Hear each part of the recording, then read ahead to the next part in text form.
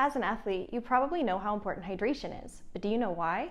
Hi, I'm Nikki Bloch, dietitian at Rady Children's Hospital. Good hydration levels help you maintain normal temperature and heart rate, support your immune system, maintain concentration and motor control, reduce or prevent muscle cramps, and recover from training and games. Pay attention to how thirsty you are and if your urine is darker than usual. These are two main signs of dehydration. The other is losing more than 2% of your body weight after exercising. Calculating this is simple.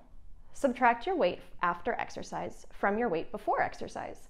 Divide your result by your weight before exercise, then multiply that result by 100 to get a percentage.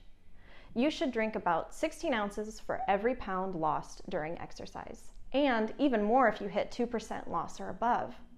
Water is always great, and if you're exercising and sweating for more than 60 to 75 minutes, you can bring sports drinks into play.